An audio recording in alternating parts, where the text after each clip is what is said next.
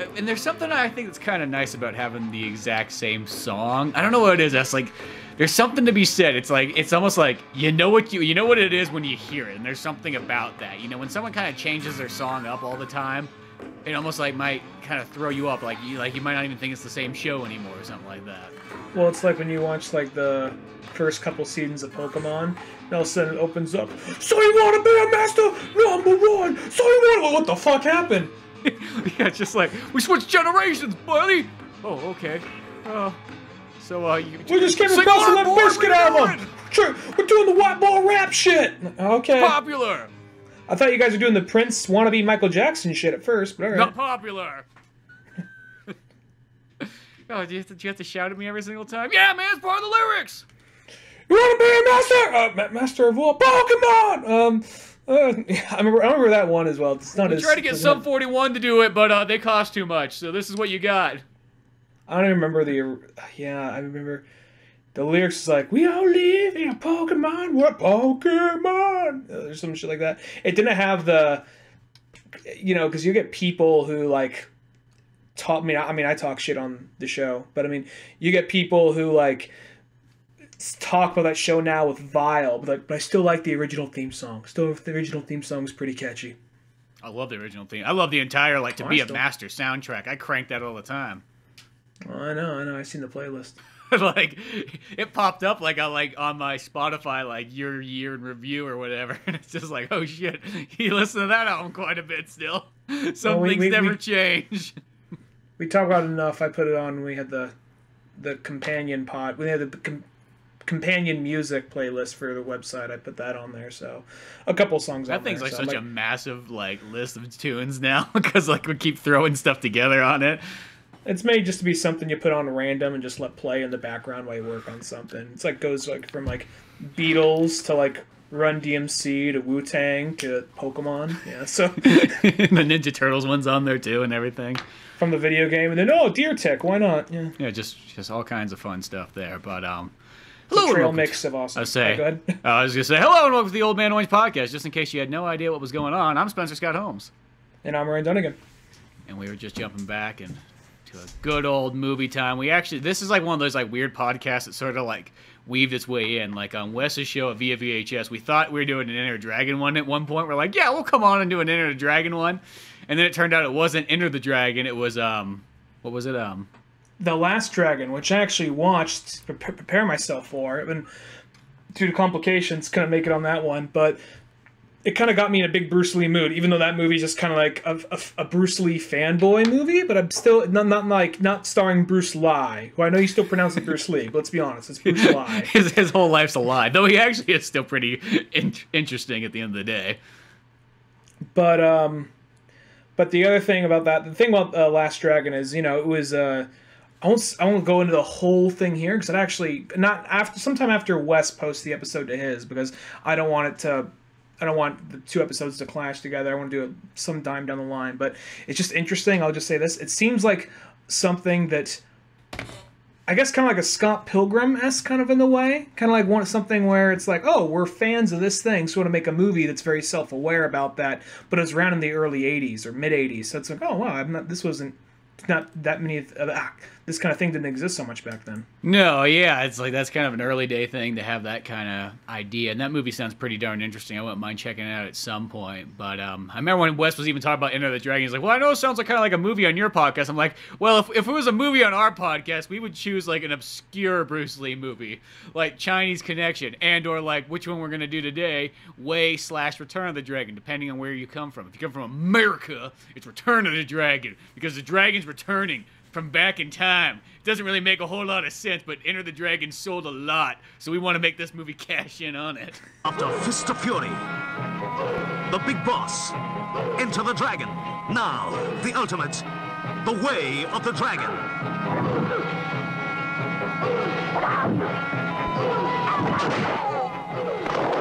Dragon whips his tail. Starring Bruce Lee conquering evil in Rome and using all his fighting skills in this authentic martial arts adventure.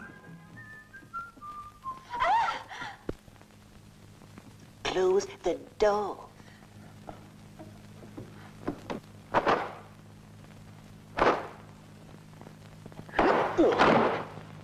You are crazy.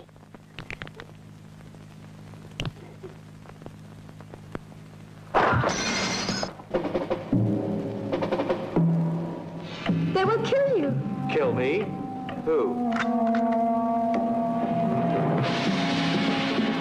The Way of the Dragon with superstar Bruce Lee as Tang Long and co-starring some of the world's greatest fighters. Chuck Norris, 7 times world karate champion. Robert Wall, the 1970 #1 karate professional. Wong In-sik, Korean master of Hapkido, all in The Way of the Dragon.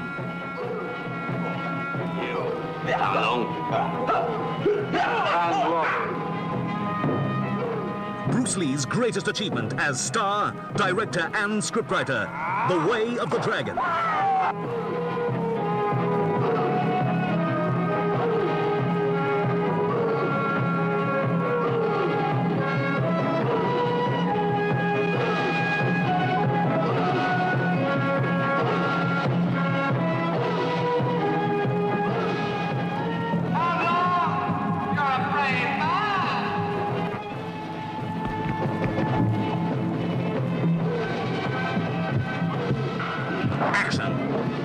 Thrills. Excitement revived in the Colosseum in a very different way. The Way of the Dragon.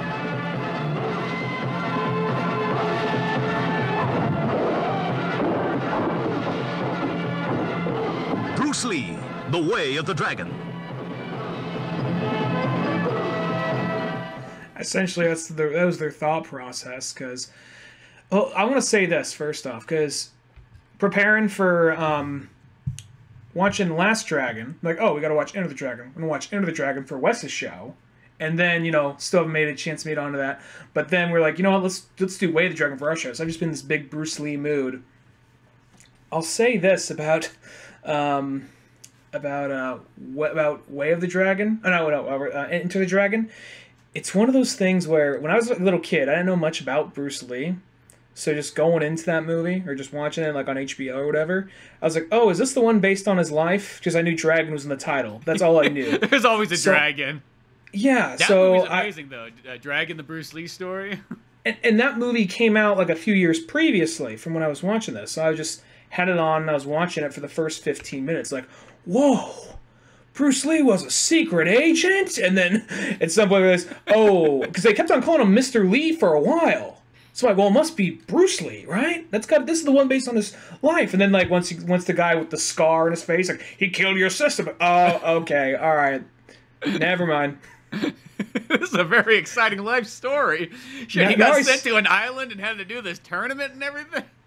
It was before that happened, but they're talking about all this shit, and like this, like someone from the CIA wants to talk to you. Like, oh man, because you saw Bruce Lee in all these posters. Like, who is this guy? I don't know. He's a good kung fu guy, I guess. And then you're watching this thing, like, oh shit, I get it.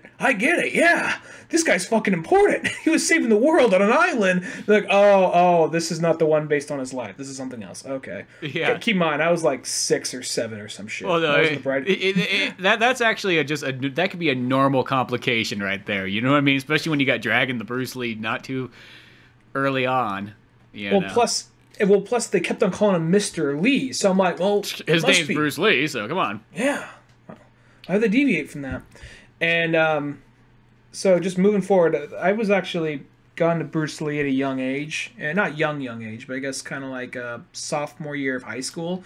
We had to do a project on someone who changed the world, like a history project on someone who changed the world or changed the course of history in one way or the other. And you had to actually pitch it to the teacher and explain how and why and give up enough reasons. That's really just like that's got to be a great assignment just for a teacher to watch. Here's a bunch of 12-year-olds literally pitch. There's like 30 12-year-olds in a class pitching. Sophomores, I'm going to say, probably more like 14. Oh, yeah, sophomore. 15. You said sophomore. Never mind, my bad. I was thinking middle school for some reason. Okay, well, whatever. That would be funny, though. Like, here's why Kid Rock is the next generation of the Beatles. And the teacher's like, fuck, I gotta hear this. Yeah, continue. Go on. That's why bomb to the bong, the bang, diggy, diggy, diggy, flop, floopy, and flop, flop, a flippy is the next love you do. Like, yeah, All right, kid. D. Getting deep now. See you in summer school. Well, even still, only a couple of years later, you're still getting like that kind of early teenager like mindset of like, let me tell you what's important, man. I'm gonna tell you what the world's all about and who's awesome, unlike who you think's awesome. Exactly. There's definitely still that going on, but I mean, you were probably one of the only people that's like, here's somebody from olden days that I think's awesome. They're like, oh, okay. Ryan's not picking. He's not picking some boy band icon. Yeah. Why NSYNC is so changing the world. Oh fuck! This was in 1999. By then, what wouldn't have been NSYNC? It would have been. That would have been like, why My Chemical Romance is going to be the next hottest thing. Oh, that's when we were pushing against it. They're like, ew, they're emo. Yeah, we can't be caught dead with this. They'll think we're gay. Exactly. Yeah, 2004, not far off there. No, well, my thing is I didn't really know a whole lot about Bruce Lee at the time. Like, all right, someone who's changed the world. Then, I was actually watched Dragon, the Bruce Lee story, finally. I'm like, oh, that was a really interesting movie. I really like it. All right, let me check. Then I went and looked and watched, went out of my way, looked for all of his movies, watched them all, which is not easy to do in a small redneck town with no Wi-Fi back in 2004. Nobody had Wi-Fi really at that time period. Not Wi-Fi, but no internet. You know what I mean? Not Wi-Fi, but no internet really. There wasn't a lot of internet available that anywhere around there. So tracking it down and then just you're like, oh, okay, and just kind of learning about him is in high school. So yeah, and Way of the Dragon was one of my favorite movies that he made. Well, that was the days when you go to FYE and you'd go to the Kung Fu section that they had there. And it wasn't that big, but there was still quite a bit in there that you could pull from.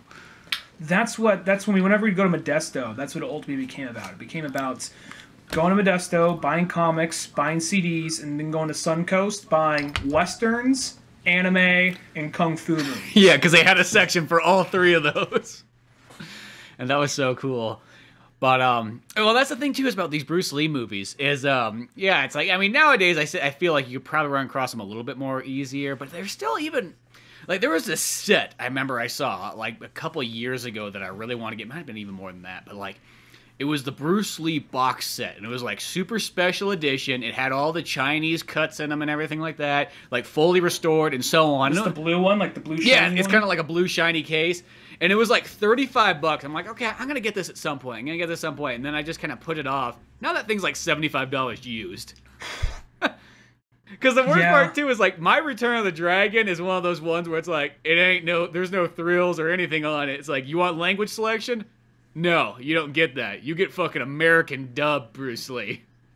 There's something about those, because you would always get, whenever you would get, these Kung Fu movies, it was all, I'll say this, Suncoast would always rape you up the ass with their pricing, but when it came to a lot of Kung Fu movies, it was $8 for, 12 movies that they all probably just paid $1 for each for the rights. Yeah, if that even. Yeah, because they'd always have something okay, this has 2 Sonny Chiba movies, he's always pretty good. This has 2 or 3 Bruce Lee movies, maybe a Chinese Connection knockoff starring Bruce Lee. Yeah, Chinese Connection Part 3.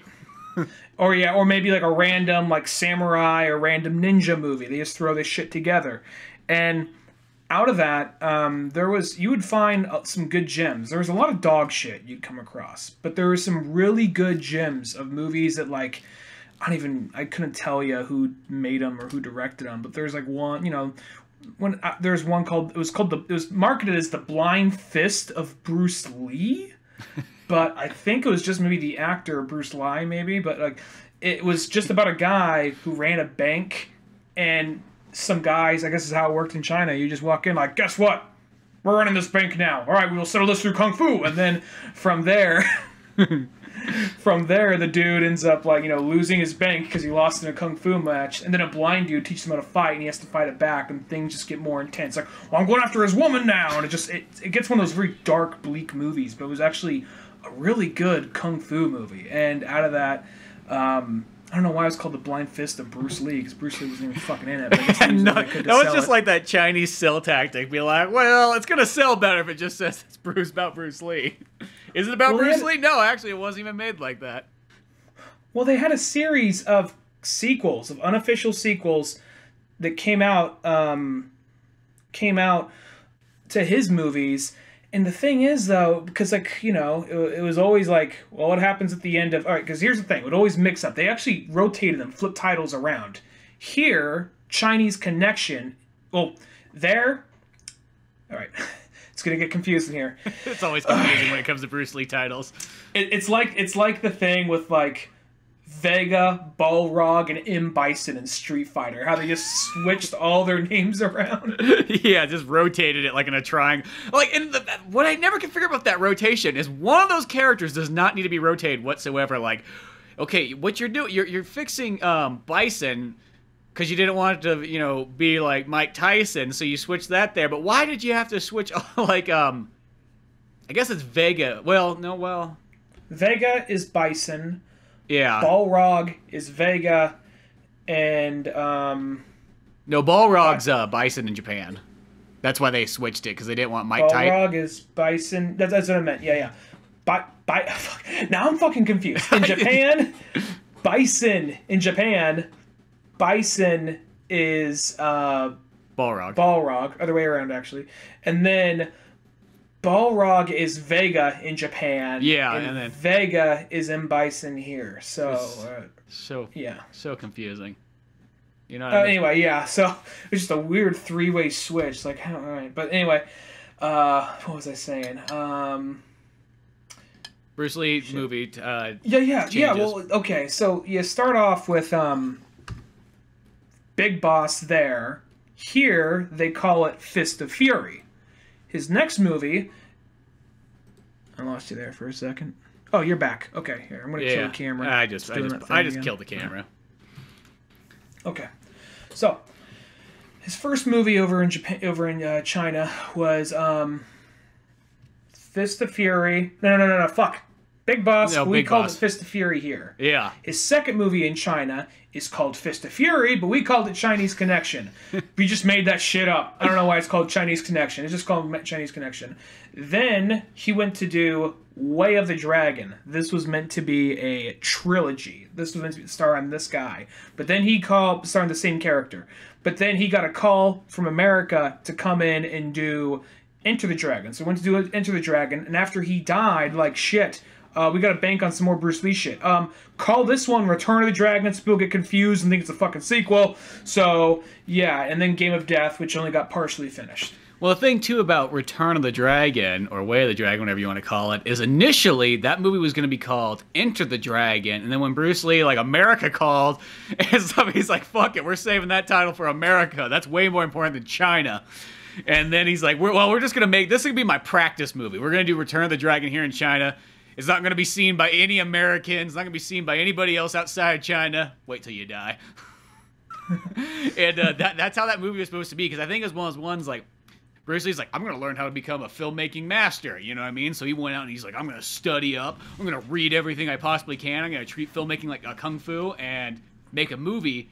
And it's almost kind of just, like, interesting in that sense, because it's really like, it's literally like someone's first movie, though technically he acted in movies before, other than this one. But, like, as far as directing it and writing it and putting it together, and he even plays, like, tambourine or something in, like, the orchestra for some reason. I don't know. He just felt like he had a Robert Rodriguez's production. I'll bang the tambourine. I got this. And you have a hand in every aspect. Exactly. So you'd get to know it. So that's almost like what's the kind of the interesting here is you're kind of watching a guy putting together his first movie. Granted, he's been acting in a couple others, but it's like the first time he gets to be in total control and so on. And it really is like Return of the Dragon. It's a great movie, but it is super simple. I mean, like it literally takes place in like generally 2 locations. Well, watching this movie, because when I first saw this movie, we were in high school, right when we first started making a lot of movies. And watching this, I mean, this goes back to your Pizza Boys issue 4, but I was watching this movie like, oh yeah, I remember this feeling of like, shit, I could make a movie, because no offense to them, this is probably better than anything I'll make, but at the exact same time, it's just so simple. It just takes place in this many spots. It's not too complicated. You just happen to have a martial arts prodigy as the star. Yeah, that was the one thing we were missing, was that part. Yeah, everything else about it looks pretty straightforward. Like, I could have pulled that off. Like, all the bumbling guys, like, yeah, I could pull that guy off. I can, Yeah, the rest of the guys, well, because that's all it is. It's literally like Bruce Lee's character. He shows up to Rome, of all places, and there's this Chinese restaurant going on. And it's run by, is it like his uncle? Is that who it is? It's his uncle's, if I remember correctly. Maybe I'm confused here, because everyone called him uncle. So I'm like, whose uncle is he, really? He's everybody's uncle. He's mine and your uncle. He found a way. He's like Attila the Hun. Yeah, it's just everybody, related to everybody somehow. He came in everything, so somehow there's relation there. Let's see here. I want to say it's his uncle's friend. That's his uncle's friend, but everyone just calls him uncle, so it's just, yeah, there's a little bit of confusion there. And there's the girl, there who is, her dad used to run the restaurant before he died. Now she inherited it, so she's stuck with this thing. And she plays like a very, I'll say this, and it's nothing, I'm not going to down the movie too much. I get it's your first movie, and plus you're there mainly for the martial arts scenes. But she's just like the most cold, boring bitch for like the first 30 minutes of this movie. And then when she sees he can actually, like, he's like, so what do you do? I practice and I fight martial arts every day. Like, stop doing that. You'll kick over a fucking vase. Like, oh shit, sorry, all right. And she's like, now that I'm thinking about it, I'm like, she's like literally the only female in this entire movie.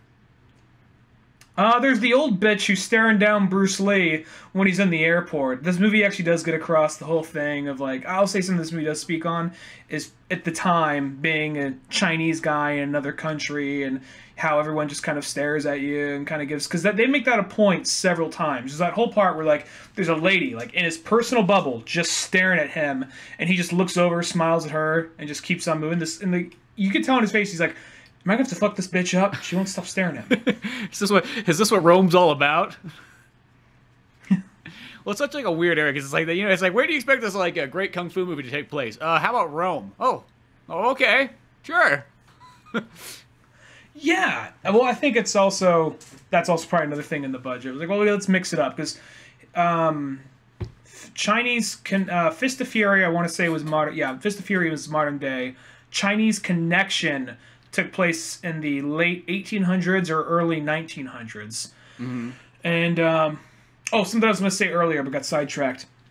There's a slew of unofficial sequels of his, and it would always be like, in Fist of Fury, original Fist of Fury, he gets killed at the end. And Big Boss, he goes to jail. And it's one of those things like Bruce Lee would come in, I'm his brother. His twin brother here to avenge him. Yeah, that's always like what it was. It was like he couldn't even play Bruce Lee. It's just like, no, you got to be somebody who's like him. I really want to know, like, does Bruce Lee have like an autobiography? I would love to read that. The littler dragon. Yeah, little dragon. That's it. That sounds like a '90s kids martial arts movie. What's this movie about? Well, it's Little Dragon. It's about a kid who wishes he was Bruce Lee. And he'd probably be white, you know what I mean? They'd, like, at that time period, they wouldn't be like an Asian kid. It'd be like some like white kid who wishes he was Asian. There'd be his Asian friend. Yeah, the always eating Cheetos, who's a fat kid probably. Like, oh, what do you mean you want to go outside and punch people? That sounds dangerous and scary. Why can't we just stay inside and play Sega Genesis? Maybe it would be like Three Ninjas where they just have an Asian grandpa out of nowhere. Yeah. Exactly. Just don't question it. Be grateful you have this Asian grandpa. He cost your dad a lot of money.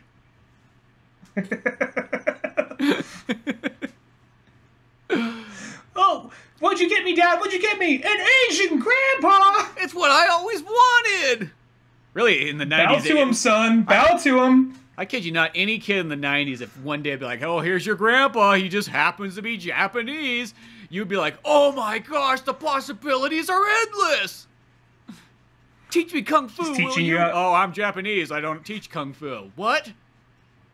Well, can teach teach you me how to to be do a a Ninja Hadouken. Turtle. I guess I can figure that one out. So I guess It's like, look, I just run a carpentry store down on 5th Street. I mean, yeah, I mean, I'll tell you this. One, never been to Japan, born in America, don't have an accent. Yep. I just thought I couldn't resist the paycheck here, so I'm your Asian grandpa. Yep, that's me. for the next 2 hours, 5 days a week for the next 3 months. Yep. Well, I watched that movie. I totally would too. Well, yeah, just like a Bruce Lee, you know what I mean, and always taking on the secondary roles that Bruce Lee, but in Return of the Dragon, yeah, it's like he shows up, he's in Rome. It must be one thing, like I'm thinking this because there's not really a whole lot of special features on this, I guess, unless you got that blue box set, so it's like you kind of just don't know really how these things went. But I bet you, if anything, of like why they probably shot it in Rome was one of those ones so Bruce Lee didn't have to do with any like movie regulations of China or anything like that, even though I know it's got like a golden harvest in the beginning, but probably there was something to be said about, hey, I'm going to go take a team, we're going to go shoot this in Rome, nobody's going to bother us, I can do whatever I want and learn all my own, ways while I'm out there, and let's do it that way. Well, it's definitely a small budget, but at this time, Bruce Lee was like the biggest star in China. So, I know this is probably like, I didn't really do a whole lot of research on this. I learned this from the Bruce Lee story movie. But in China, Green Hornet was called the Kato Show. Yeah, exactly. Just like that's what it was. It more or less was. He's always saving them. I know, that's what it's all about. But it's kind of funny. It's like, because Bruce Lee, it's weird when you think about it, because Bruce Lee, like as far as like kind of history goes, he's this ginormous icon. But like when you really kind of sum up, it's like he's got 4.5 movies. And a TV show, it's just so weird to think about it. Like a couple of guest spots on other shows. Yeah, a couple child appearances and certain Chinese ones that nobody sees, unless I guess you live. He was a child actor back in the day, but it was still, just because you were a child actor doesn't mean you weren't living on the streets or getting into like fights, because it was still a small industry back then. Yeah, especially in China and so on too. But it's just it's weird to think, because it's like at the end of the day, who's more popular in life, Jackie Chan or Bruce Lee? And it's probably Bruce Lee. And it's like Jackie Chan's like, I've done over 100 movies, and no matter what, I'll never have that same kind of like iconicness that Bruce Lee has, sadly enough.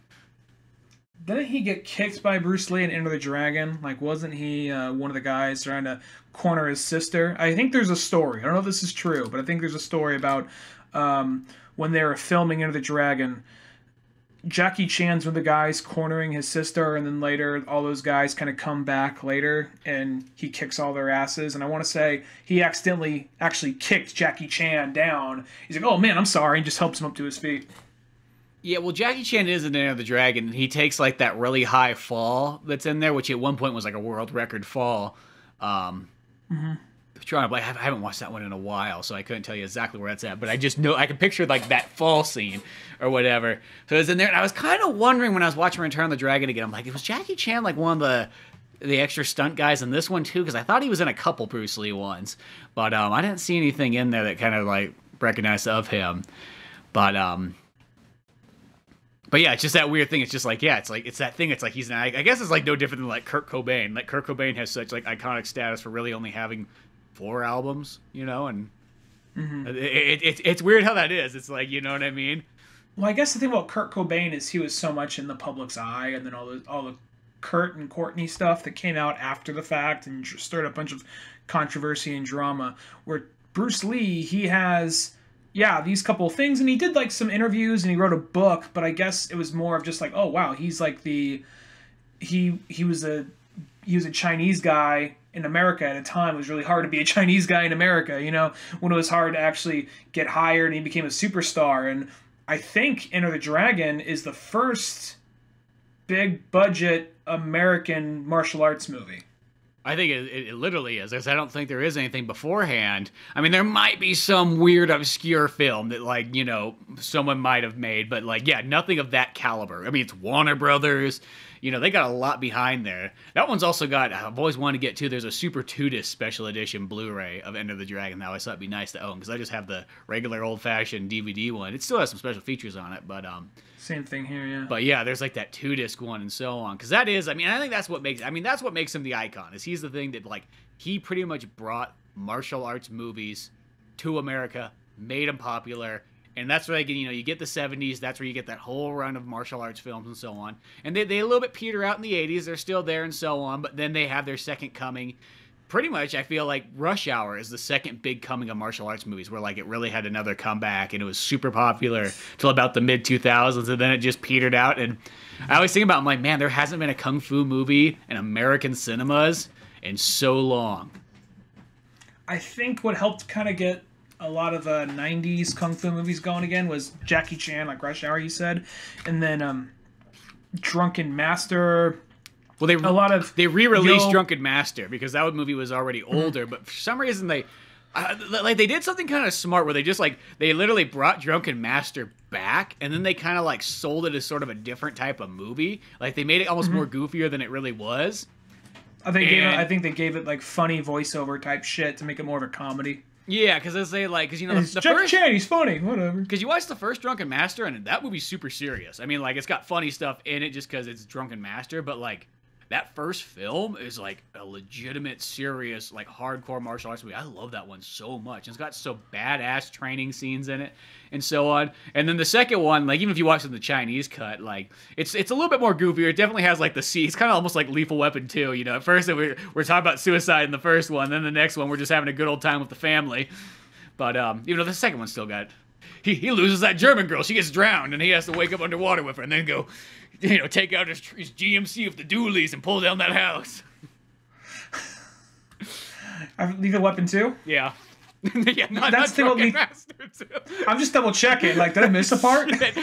He had a German girlfriend and she died and got drowned in the water, and so Jackie Chan gets it as like, I don't know how he had a GMC, because doesn't that movie take place in the 1800s? Well, whatever, we're not gonna question it. Whatever, he found a way. Yeah. Well, no, it's like well, I want to say this about Lethal Weapon 2, because there's a whole joke like diplomatic immunity. They say diplomatic. Like, give me my diplomatic case. Give me my diplomatic sheet. They say that like 12 times in that fucking movie. I just gotta say that while we're on topic of that. But, yeah, no, a lot of those movies, I think a lot of the movies actually, I might be mispronouncing his name here, but Yu Woon Ping, who is a martial arts choreographer, I think he did the first Drunken Master at least. He did a lot of movies through the 70s onward. He did The Matrix. Yep, that was like his big, I feel like, American breakout. Yeah, Kill Bill. Like, if there is a major motion picture and had a big badass martial arts scene in like, late 90s, early 2000s, he was helping with it. Yeah. So, yeah. And it's kind of a bummer, because I think the last Kung Fu movie I can think that came to theaters was Man the Iron Mask. And I mean, that's like kind of Kung Fu with like weapons and so on type movie. But that's Fearless. Jet Li's Fearless. That's before that definitely one, came though. to Man in the Iron Mask? We're talking with Leo? No. Oh, you mean Man with the Iron Fist? Man with the Iron Fist. Did I say Man with the Iron Mask? Yeah. No, I meant Man with the Iron Fist. Yeah. I didn't want to correct you, but I was like, I know there's sword fighting in that, but I mean... I guess that's a martial art. Yeah, no, Man with the Iron Fist. That's the last movie I can think of that was like a major motion picture. I mean, granted, yeah, you can go to Walmart and there's always some Kung Fu movie there that like just didn't get like released anywhere but straight to DVD. But, it's such a bummer, too, because I miss those days. You know what I mean? Like, seems like not even, like, I don't know, maybe Jet Li's just really got to pull one back. I mean, there was that Jackie Chan one with Pierce Brosnan, but that was more like Jackie Chan with guns and explosives going full-on Rambo to Pierce Brosnan's property in Ireland. I just liked how, we'll get back on Way of the Dragon in a second. We got really sidetracked somehow. I like how, like, they were teasing Fearless, which is one of my favorite martial arts movies of recent years, as in 10 years or whatever. I like how, like, this is Jet Li's final performance. Fearless. And then, it's just like, it's like, that's a hell of a movie to go out on, and then just goes like a year in, he's like, yeah, I realized something. Punching people in the fucking face is what pays my bill. So, it's what sends my kids to school. So, guess what? Yeah, sign me up for Expendables. Yeah. Hey, Jackie Chan, you want to do a movie that's like Last Action Hero but with Kung Fu? Yep, Forbidden Kingdom. Let's get that money rolling again. Yeah, I wish they had more Kung Fu movies going back to theaters, but maybe we'll get there again one day, hopefully. Yeah, hopefully, like the 1997 like Jackie Chan resurgence, hopefully it will come once more, and we can bring that back, because it's such a bummer not having that in movies. But and Bruce Lee brought it to America late 60s, early 70s. Yeah, exactly. And this movie being 72 or whatnot, so he gets to Rome, and now he's at like his uncle's, restaurant here, and then you learn right off the bat that there's these mobster guys that kind of show up, and they want to take this whole place over. I don't feel like they even explain exactly what they want to take over, but they want to take it over. I think real estate. They're just that's the thing, because let's be honest, and this isn't me beating up this genre because I love this genre. Martial arts movies, essentially, it's always, I want this building. Why? Fuck you. I got money. That's why. And he can always... It's almost kind of like a Western. They go by the same format of a Western. There's somebody that wants this spot of land for some reason. He keeps trying to pay him off. They don't move. And he's got the baddest people working for him. And then eventually he goes and hires the baddest motherfucker he can find near the end. Well, then I also like, too, because there's this one villain guy that pretty much is like, the boss is like, right-hand man. And he's almost like... He's this, like, weird gay cross between, like, Mick Jagger and, like, Shigeru Miyamoto. That's, like, the best way I can describe him. He does look kind of like... I didn't think of the Mick Jagger thing at first, but looking at him, I'm like, you know what? I kind of see what you mean. His name is... He's kind of got that Mick Jagger haircut. Ping O Wee, but it also, in the American version, Paul. Paul Wee Pung Ao. Now, on your copy, do you have the Chinese version on yours? Or do you just have, like, the one that only has, like, the English dub? It has just the English version only. Does it have, like, the red cover with Bruce Lee on there? It has the red cover, yeah. Okay, so we got the same one then. Yeah, I know. Well, they have a couple, because there would be those ones that would be like, okay, Chinese Connection, or Big Boss, however you want to go with it. Wait. No. Fist of Fury or Chinese Connection. The one where this master is poisoned and he's going against the Japanese school. That one, just to clarify. Yeah. That one, the copyright on that one's very loose, because you would see that one on a bunch of those random, like 6 movies for $4. You'd see that on a bunch of those, but you would never really find Way of the Dragon or Big Boss on there or any of those ones too much. Yeah, I'm not too sure exactly how it is, because I know it's like once it kind of becomes when there's foreign movies, especially back in the day, it's just like copyright such like a flim-flammy thing between there. It's the same thing, it's like, it's like you go to China and they just take all the U.S. movies and just sell them on the street and nobody cares because that's just how it is, and it's like, well, I'm like, well, they kind of do the same thing with Chinese movies here, Yeah, it's a fair trade. But yeah, I can't remember where I was going at now. But yeah, they got the guy who's just like the Mick Jagger, Shigeru Miyamoto cross guy, and he's just this kind of like gay rapist type guy, just kind of coming up to everybody like Bruce Lee and everything like that. And I didn't think of it, but I guess if there was an Asian Rolling Stones cover band, this guy, that dude has the look down. I didn't even think about it. It's probably just the 70s. He just has that Mick Jagger kind of like dressing style. I could imagine him doing the chicken walk with like duck lips and all that kind of shit, and slapping his hands and then pulling out a harmonica at some point. I could totally imagine that.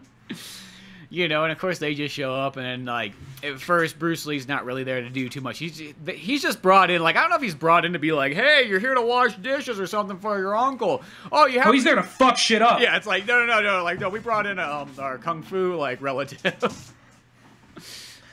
Well, no, because everyone's there. Like, that's the thing about this movie is when he gets there, everyone's just like they're in the back practicing karate, and they're all like this hive mind, like practicing karate in the background.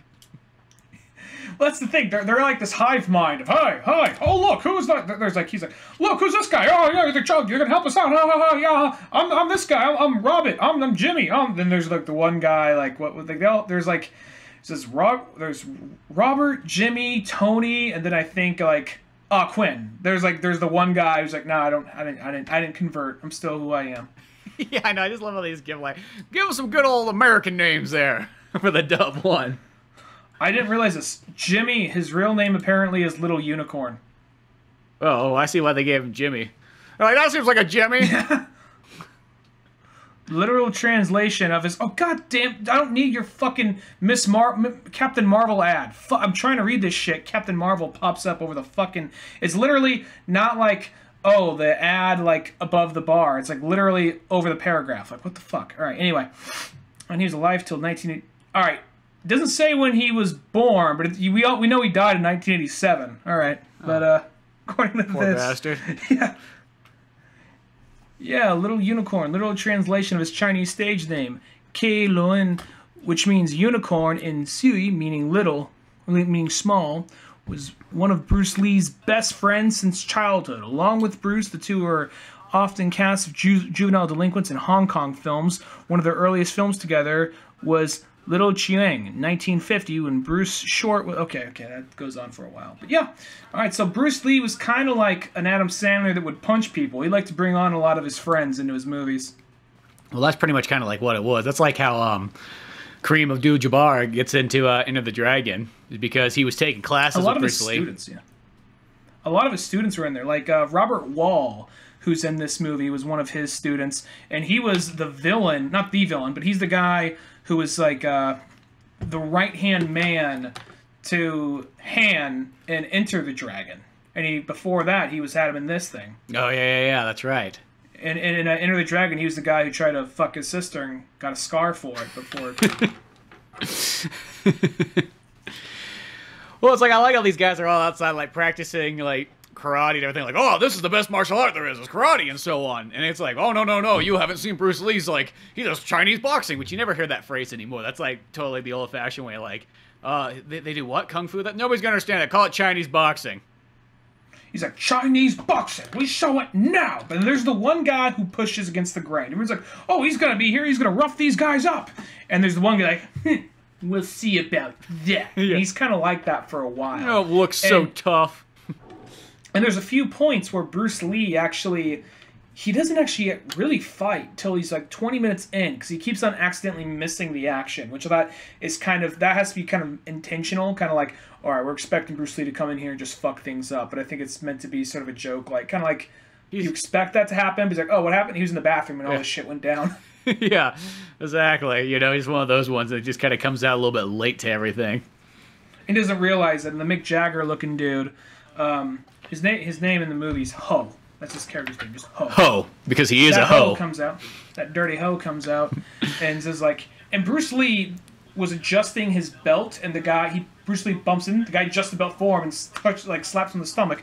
Be careful now. Like, okay, walks out. Like, you just were playing grab ass to the guy that just threatened this girl's life. Well, you know, when in Rome. Literally. But yeah, I know, it's like you really don't get to see. I think it's like later on when they go back outside after it like gets roughed up and so on. Then Bruce Lee finally gets to, like, you know, they pull out all the pads and everything like that, and he gets to show off, and he kicks that one guy like the trash cans or whatever. It's kind of like an iconic scene. It's like Chinese boxing, bitch. Yeah, and then they're all like, yeah, let's burn these geese. Get rid of this shit. This Japanese stuff sucks. Which I feel like that's always like such like a Japanese, Chinese, like kung fu movie, martial arts movies. There's always those movies where it's just like, what's better, karate or kung fu? There's so many of those kind of like, and they really want to put that into you, like almost like they're trying to force a religion onto you. Like, no, this movie will convert you into kung fu. No, this movie will convert you to karate. Well, I remember watching this. There's not this, just Bruce Lee movies in general. I mean, Chinese Connection here, Fist of Fury, China.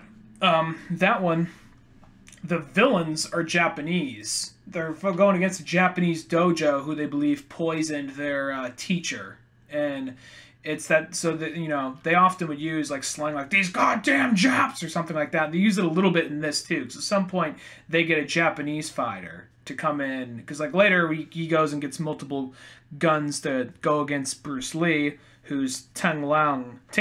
I think it's how you pronounce. I think it's spelled Ting Lung, but I think it's Ting Lao. That's how you pronounce it. And Robert Wall, who plays Bob, and Ing Sik Wang plays Japanese fighter, and they come in to, you know, they're the first wave of hired guns to come after Bruce Lee. Yeah. Well, and it kind of makes sense because really in China, like the Japanese, they're like your Nazis. You know, at the end of the day, these are the guys who occupied your country for a while. You know what I mean? They caused all sorts of havoc. They just destroyed and ravaged your whole entire villages. So that's pretty much just like how, like, you know, for the longest time, like Germans and even still to this day, like, are like bad guys in movies. And that's kind of like what the Japanese are to the Chinese. Yeah, that makes sense, especially for as long as that was happening right there. And this isn't that far away from World War II. No, yeah, so you think about it. Yeah, it's really just right around the corner at the end of the day. Yeah, so out of that, yeah, I kind of see why that's still there. But there's even Sonny Chiba and Bruce Lee. I'm not sure if they had a massive rivalry, but there's a little bit of a rivalry. But there is actually a movie in one of his movies, The Bodyguard, which is kind of funny because he's playing himself. He's like, me, Sonny Chiba, the actor, is giving a press conference and waging a war on all crime. It's gonna roll up my sleeves and take care of this myself. Why? Someone tried to mug me while I was in the plane the other day, and I got tired of it. I'm like, well, this makes for an interesting movie. When it happens to me, it's serious. So... Well, I feel like that's like what anybody wants. It's like almost like it's like if it was the 80s and Arnold Schwarzenegger said that he was going to start a one-man war on crime. You know what I mean? Just sounds so cool. Well, anyway, I got off track, but there's a part when I don't think he's even there. I just think it's meant to get across like fandom and all that. But I want to say he's there's like two guys sitting there. It's like, this is how Sonny Chiba would do it. Hits like this punching bag. Well, here's how Bruce Lee would do it. And they kind of have this quick conversation. That's not saying which one's better. We're like, oh, well, here's two different ways to go about it. Show respect to Bruce. Show respect to Sonny. So, yeah, just always like an interesting way. But that's totally like, you know, the rivalry thing at that time period, too, especially, you know. But, God, what part are we at now? We're at the part where, like, okay, so he's fighting all, like, the, you know, the Chinese, like, it's, like, weird. It's, like, they run this restaurant, though, like, all the employees are outside practicing martial arts.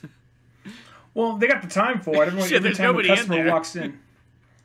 Every time a customer walks in, like, they're like, holy fuck, Uncle comes in, we got a fucking customer. Like, Uncle Wang is always very nervous. He's always like, oh, let's just not start any trouble, guys. Come on, let's just all work together here. Really, at the end of the day, what this movie is you could talk about the story, but it's really as simple as they came in here, we fought them, they went away.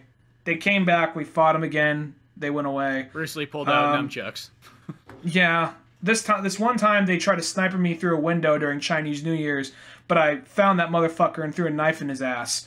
Some point they kidnapped the girl, we find the girl, we beat the fuck out of everybody in the room, and the guy's still stupid enough to come after it for us later, but he gets Chuck Norris. So that's I'm not trying to be a dick there, but it's a good movie. But you're really here for the kung fu. That's the only real because the reason kung here. fu scenes are like amazing in this movie, and that's like really the selling point. Yeah, and we haven't got to the Chuck Norris part. That's like kind of like the icing on the cake for this film, because I think that's what makes this movie super legendary, is the fact that Bruce Lee found Chuck Norris, gave him his first, you know, role in any movie. Like, before this, he was just a, you know, karate martial arts champion of, like, wherever the heck he was champion at, you know, and then take it to the next level. And it's like, it's that kind of thing that, like, probably the time period just like, well, here's just a guy who's just a really good athlete. That's why I just want him to be in my movie.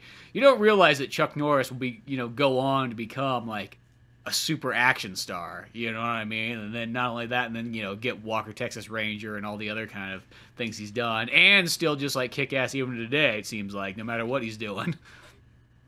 Well, plus, at the same time, it's just one of those things, like, everyone talks about, no one could ever beat Chuck Norris. I'm like, well...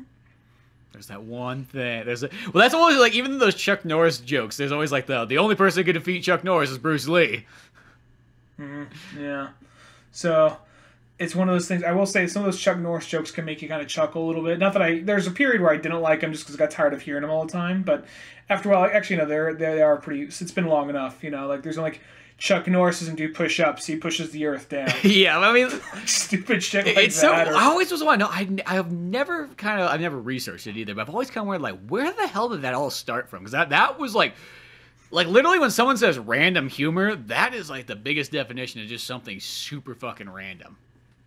Or it's like, he doesn't sleep, he waits.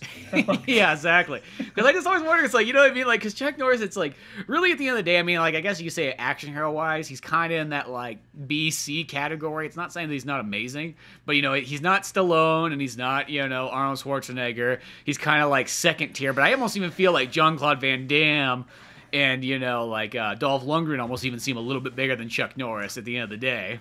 I think it's a little bit of that, and plus Chuck Norris is this. Well, obviously he's meant to be that good old American, you know, Texas boy. He's literally Walker, Texas Ranger, but he does all this martial arts. So it's just this weird combination. You know what I mean? Did you ever see the movie Sidekick?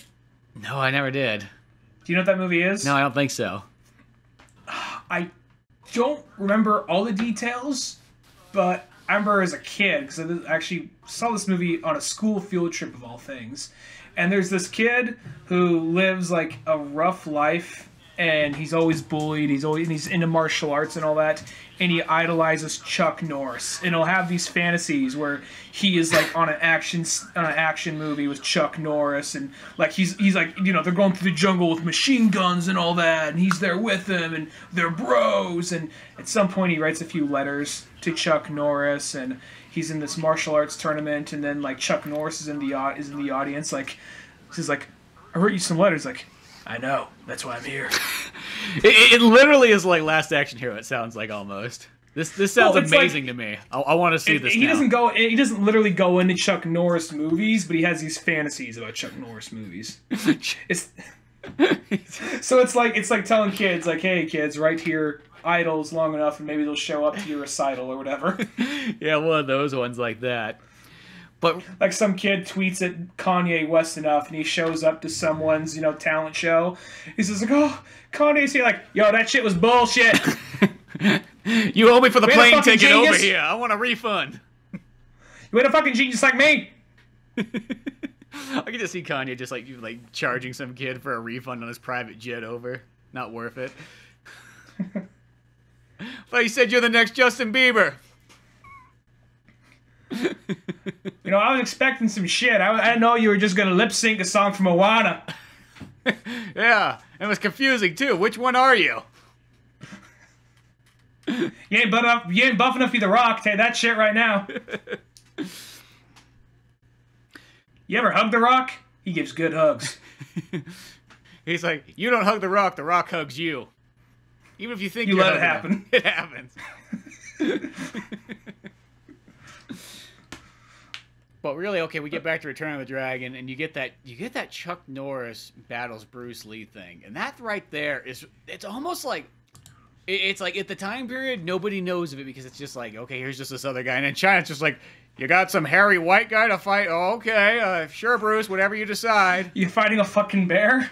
Yeah, because that's how Chuck Norris is like. I feel like Bruce Lee just a patch of fur. Yeah, I felt like, okay, Bruce Lee knew how he's supposed to look on screen. He didn't like let any of those secrets off to Chuck Norris. Hey Chuck, could you gain some weight? What do you want to do? Just eat anything and everything you want. Doesn't matter. Just eat donuts. Oh, okay, Bruce. That sounds like you're the expert on movie making. Hey, Bruce. What do you think about this chest hair or these weird back shoulder pads I got? You have shoulder pads on? Well, it's really just weird hair that kind of grows on my shoulders and nowhere else on my back.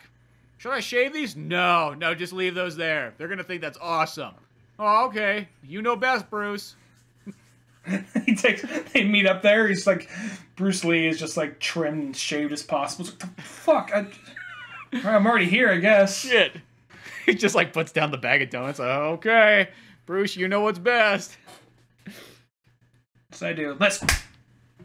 And I mean, like, it's one of those ones, like, it's that kind of thing that, like, for, like, martial arts, I feel like, you don't technically, I mean, I know that, like, it's, you know, if you have the guy who's just, like, jacked and ripped, it just makes it look like he can do martial arts better than the other guy, but technically it's like, that doesn't really mean anything. The guy who might not even look athletically fit could be the best guy at martial arts.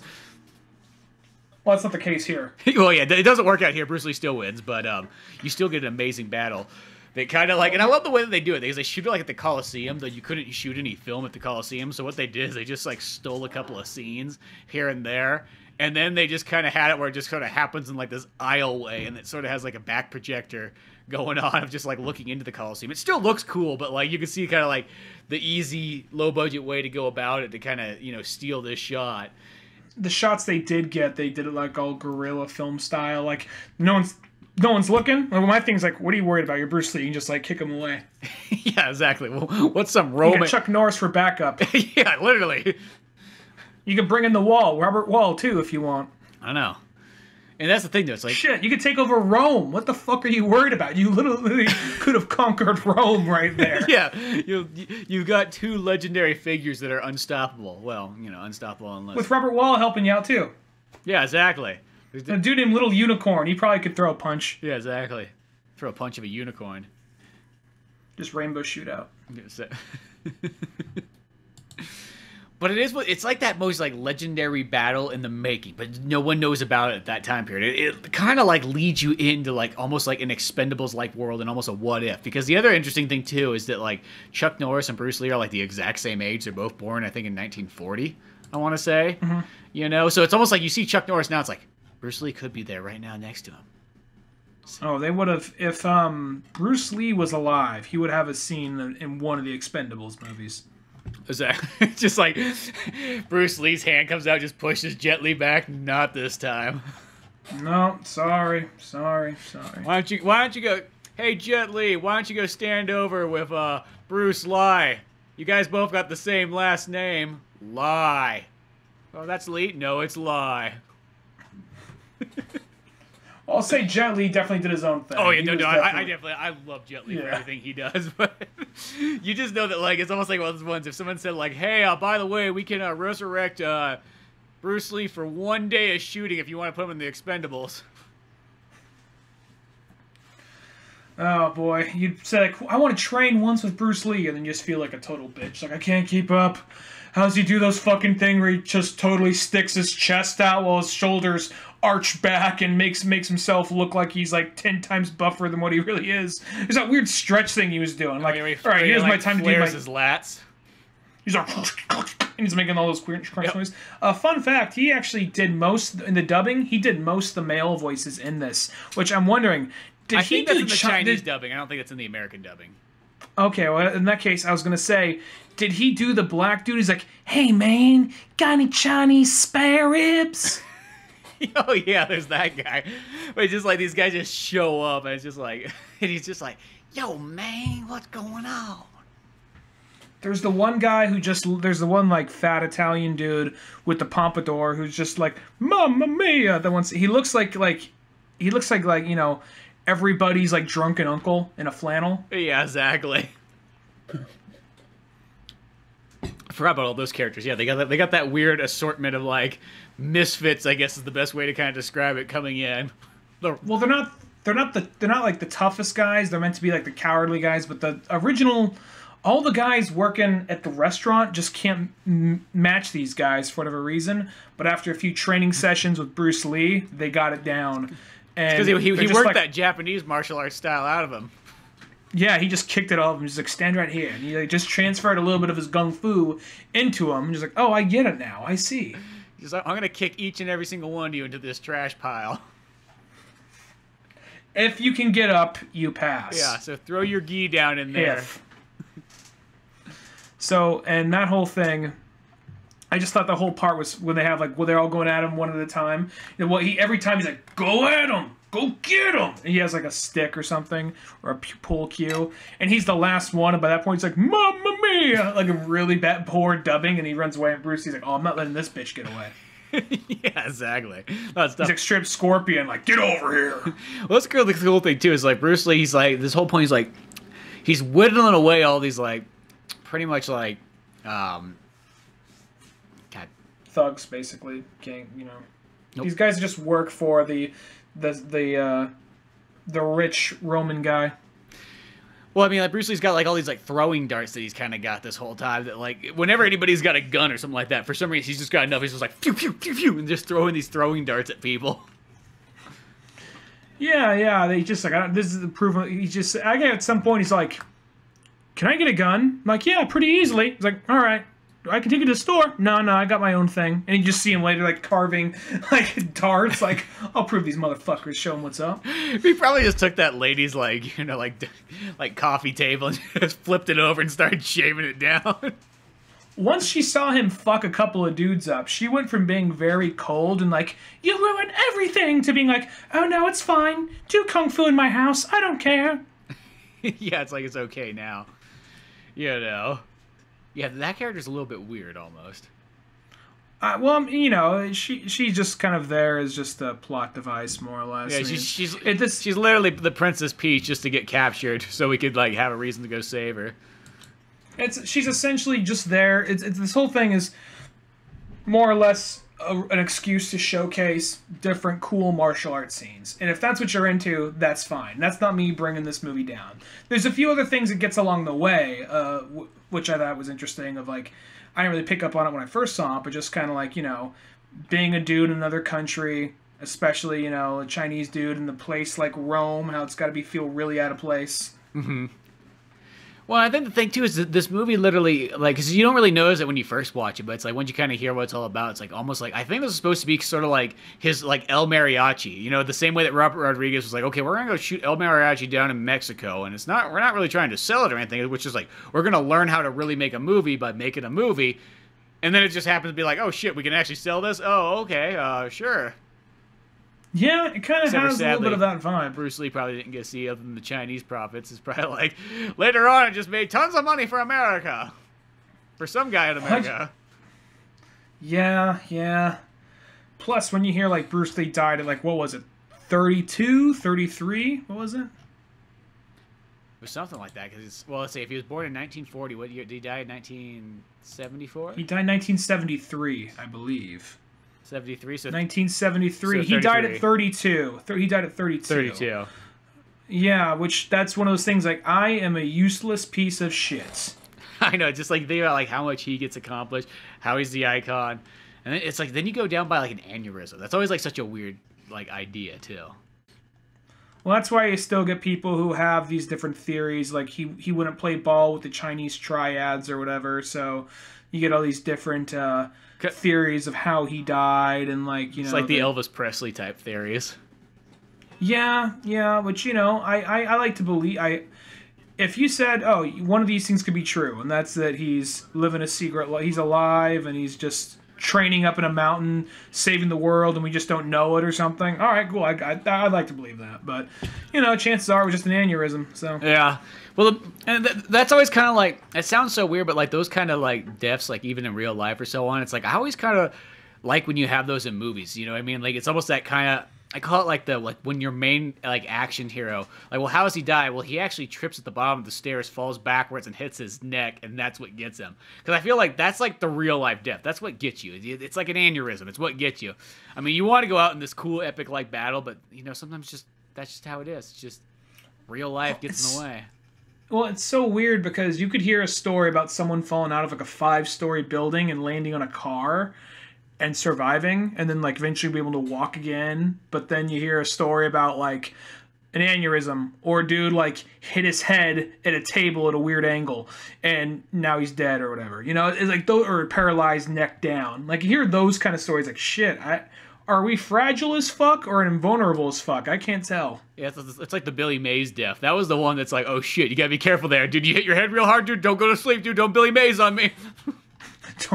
I remember somebody told me like it was right when it happened, Billy Mays. Someone told me it was a cocaine overdose. I mean, I could believe that. I can believe that. Yeah, I mean, but it was apparently, you know, hit his head and went to sleep. But I could totally see Billy Mays being one of those guys like, okay, I got a warehouse full of this shit and some recording equipment. I'm on it. Just like makes all these videos and edits them himself. Just does it over the course of a week. Yeah, doesn't go to sleep. Because he's always like, Billy Mays here! Like, it's always like a jump scare, really, whenever his commercials would come on. Yeah. You'd just be watching, and you know, it could be like late at night, be about to fall asleep, and Billy Mays here! Fuck! Alright. Oh, shit. Did Jason just pop in? What the hell just happened? Yeah, so... May he rest in peace. Yeah, I always like Billy Mays. But just like Billy Mays, the thing is, Bruce Lee's legacy, no matter what, it will always kind of last. And though you technically only have 4.5 movies really to check out by him, you know, it's like they're all pretty solid. The only one that's a little iffy is Game of Death, but that's not his fault. And that's a movie they're trying to piece together. Yeah. Well, you know, they salvaged what they could, but when you hear what the original was, it would sound way cooler. But you know, it is what it is. Yeah, because I think there's only really like 25 minutes or so in that movie of Bruce Lee. I think the rest of it's all kind of like filler. There was so here's what happened. There was like actual, probably at the end of the day, 10 to 15 minutes of usable footage, and then they had to kind of make the rest up. And then years later, they found the rest of the footage, and they're able to cobble together 20 or 30, maybe 40 minutes of it. But it was just kind of shown, they showed just like some of the different fight scenes and how it was him and like a team of guys working their way up this tower, fighting one guy at a time. But we only really saw just the Bruce Lee part. We didn't see where he had the other guys fighting along with him. Yeah, so there's all this kind of extra stuff to it, too. It was almost kind of like, you know, Proto Raid. Yeah, well, there's the movie, not the bug spray. Yeah, exactly. Well, yeah, you see that like that tower kind of battles and like a lot of kind of things, and like even like video games and so on kind of use that, like, you know, climbing up, just like how Game of Death, or not Game of Death, but how Enter the Dragon pretty much for like any like video game martial arts movie, it's like they just use the Game of Death style, which really is, it's one of those weird ones where you can't really go wrong with it. I mean, that's what Mortal Kombat did. That's kind of what Street Fighter did. That's what Dead or Alive did. It always kind of works, you know. It's one. You may have heard this, but did you hear what the Ben Affleck directed Batman movie was going to be? Was it going to be an Enter the Dragon Batman movie? In Arkham. The Game of Death in Arkham. See, that sounds badass. Yeah, but didn't happen, so yeah. What if Bruce Lee played Batman? I can get behind it. You know? That'd be pretty sweet. It'd be like those ones, like, that's like that one where, like, you don't really expect, you're like, yeah. Kind of like The Rock playing anybody. It's like, yeah, you know what? Bruce Lee could probably play anybody. Shit, Bruce Lee could play Wonder Woman and find a way to pull it off. Yeah, I feel like I'm sold. I don't know what I'm getting in this one, but sure, let's go with it. Let's just roll these dice. Let's just see what happens. But yeah, definitely, if you've never checked out Return/Way of the Dragon, it's one of those, like, I feel like it's a total must-watch in, like, the Kung Fu movie kind of realm. Like, one of those, like, not gonna say it's, like, maybe, like, you know, like, one of the best movies of all time, but it's such a legendary movie in itself. It's just more like, it's like the history movie of, like, Kung Fu stuff. And just seeing, like, Bruce Lee putting together his first, like, you know, directorial written movie, having Chuck Norris show up, which, you know, really at the end of the day, that Chuck Norris versus Bruce Lee fight is just something so special. You know, and then all the rest of the weird shenanigans, and then plus also I just think as far as if anybody's just into filmmaking, it's one of those movies like you watch this and you kind of go, okay, you know, beyond having Bruce Lee, the rest of it's kind of possible, because I mean, like, really, you got the restaurant scenes. I mean, there's a little bit of scenes like when they're out like in Rome, and then there's, you know, when they're in the Coliseum fighting Chuck Norris, and then there's the very ending scene too, I guess we kind of forgot about, where they're literally just fighting it out like in some guy's driveway, it feels like. I'm not even too sure. It's like a pull-off somewhere on the side of the road. We actually forgot to mention this, because the story is very straightforward. We summed up the story. Pete, like, he comes here to stop these guys from fucking with this restaurant. He basically, there's a few times he just barely misses them, like he just missed them on the way they were in there. He fights him off. They go back and forth. In that time, he kind of starts to bond with the girl who owns it, uncle, who's apparently everybody's uncle, and all the friends. And then there's a few attempts on his life, but he always stops them. We forgot to mention this. Mm-hmm. At the very end, uncle, like, you know, because they they end up bringing Robert Wall and the Japanese fighter there. While, you know, like, you know, Bruce Lee fights them for a little bit, and like two guys he was training were like, hey man, we got this. Go over and get down like the gay Mick Jagger guy, you know? So he does that, and then while they beat these guys up, you know, it's a little harder for them because they're not Bruce Lee level fits, but they manage to beat him, and Uncle's like, good job, and they just fucking knifes both these fucks, like, Uncle, what are you doing? Like, I got a hard life, and if she sells the restaurant, I'll get a lot of money. Don't judge me. And he starts laughing. Starts doing like an evil, like mad He's like, I can go laugh. back to China now. What I've always wanted. A rich man. Fuck you, Romans. Then does like this, like, you know, blur out dissolve, like, ah, like, oh Jesus, all right. Yeah, he said don't judge him, but he's laughing like a fucking lunatic. And then after Bruce Lee defeats and kills Chuck Norris just by, you know, that's a brutal fight too. But once he does it, and they're chasing down the Asian McJagger dude, he's like, boss, wait for me. Boss unloads on him. Bruce Lee stops him and kills Uncle in the process. The bad guy, the main bad guy does. So yeah. Yeah, so it gets kind of tense there towards the end. You just got that sort of twist where it's like, oh, that fucking lovable uncle, not so lovable, is he? It's a little stabby, actually. Yeah, he went to town on all those kids. All those kids that he, you know, called nephew. Called nephew and gave $20 to for Chinese New Year. Yeah, exactly. You know, probably bought them all the geese, too. Maybe that's why, because they burned the geese. Like, we don't need these anymore. Like, those are my life savings I bought for those boys. Yeah. They said it was like a kid that said he wanted to learn how to skateboard, tried it for 3 days, and then next thing you know, it's in the closet. You know, collecting dust. Oh, that's totally what happened with those guys. Right there with the trumpet and the painting acrylics. Yeah, and his Panasonic 3DO that I bought him. Cost me $700 fucking dollars. Yeah, I know it's 1972. I have time travel a bit. It's one of my hobbies. Fuck you. And the guitar. Okay. Yeah. And the sitar. They were really listening to a lot of like Sgt. Pepper's at the time. Yeah. Sgt. Pepper's came out and boy, they just took their guitars, threw them in the fire. I don't know why they have to throw everything in the fire. You know, we could resell this, you know. But no.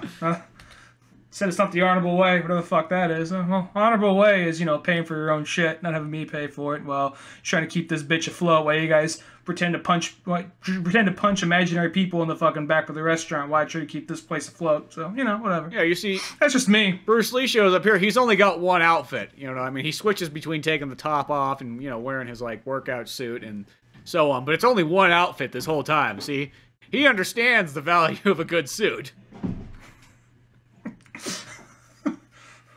If this was the case, I totally understand why Uncle went all stab crazy at the end. Yeah, exactly. He's like, you know why he did now. You ungrateful little fucks. Oh. But, yeah, grab this movie. We'll put a link in there to some type of version or whatever you can find on there. Hopefully one of these days, like that blue box special set or whatever, they'll finally put it on Blu-ray or something and, like, you'll actually be cheaper for once. Because that was the thing, too. That thing wasn't even Blu-ray. That was, like, DVD at, like, $35. And I was like, Jesus Christ. You know, but no, I'd love to have that just because there's just something to be said to be having to like. I'd love to be able to watch the Chinese version, not always have the dubbed one, you know, because this is one of these dubs, but the dub's not really even the greatest on this one. Like on the Big Boss, the dub's actually not too bad. I will say it's one of those ones where like the dub's pretty dialed in. I mean, you know, it's a dub, but at the end of the day, you feel like someone's trying. Where this one just felt like it was like, hey guys, we gotta dub this Bruce Lee movie. What? There's money. Oh, okay, yeah, we'll show up. How long do you think it'll take? We'll get done in a weekend. Yeah, that's kind of how most of these usually feel. Yeah, exactly. You know, the same three guys are gonna dub everything. But yeah. Once we're done doing these dubs of Speed Racer, we'll be right on that. Yeah, exactly. Finish that up too. Right from our like Rat Pack cover band. Yeah, the guys is just like, we worked in all these movies in the 40s and 50s, and then we couldn't find work, so we just found it doing voiceovers for dubbing movies and, you know, cartoon shows and everything. What's your company name? It's called We Dub Everything. There's 3 of us and a woman. 20 years strong now. Yeah. But yeah, check this film out. Fun times to be had, and then put a little link in the description for it and so on, so you can go find it somewhere and enjoy it. But till then, you know, go to oldmanorange.com for more podcasts, cartoons, music, movies, comics, all that fun stuff. I'm Spencer Scott Holmes. And I'm Ryan Dunigan. I will see you some other time. Later, folks. Thanks again for listening to the Old Man Orange Podcast. Sure, check out oldmanorange.com for more podcasts, cartoons, music, animation, and a whole lot more. We also have the Old Man Orange blog going with all kinds of fun stuff. If you easily want to support the show, use one of our Amazon links either on the website or in the description of the podcast below. Rate, review, and subscribe to the show either on Podbean, iTunes, Spotify, YouTube, Newgrounds, or anywhere else that you seem to get this podcast from. Grab the sitcom-styled comic book Pizza Boys on either Comix Central, Comixology, or Amazon. Want more podcasts? Check out the Indie Comics Club over at Comix Central. I also got a workout website called Thor's Hidden Gym, filled with fitness tips and tricks, videos, and a whole lot more fun stuff in the calisthenics world. Talk to us on Twitter at Spencer S. Holmes and Dunigan Ryan. Like our Facebook pages of Old Man Orange Productions and Pizza Boys Comic. Thanks again. We're out of here.